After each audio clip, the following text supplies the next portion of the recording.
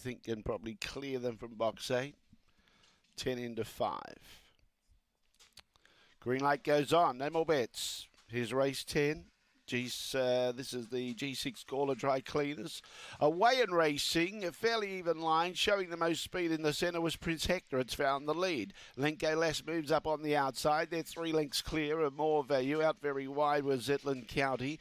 Back behind those was Chompers and Mr. Onassis at the tail end of the field. On the outside, Lenko Lass challenged strongly with Prince Hector. Right down the outside, Zetland County. But in front, holding on, Prince Hector beat a very unlucky Zetland County. They were stiff to miss the cash there. Lenko Lass has held on for third prize. Fourth, not really sure. There was a group of them there. Chompers was making ground late. More value probably just in front of it, and Mr. Onassis as well. It's 5, 8, 7 and 2. 23:41 was the time. 5, 8, 7, 2, the judges' numbers. 23:41. A neck by a half length. A neck by a half. 5, 8, 7, 2.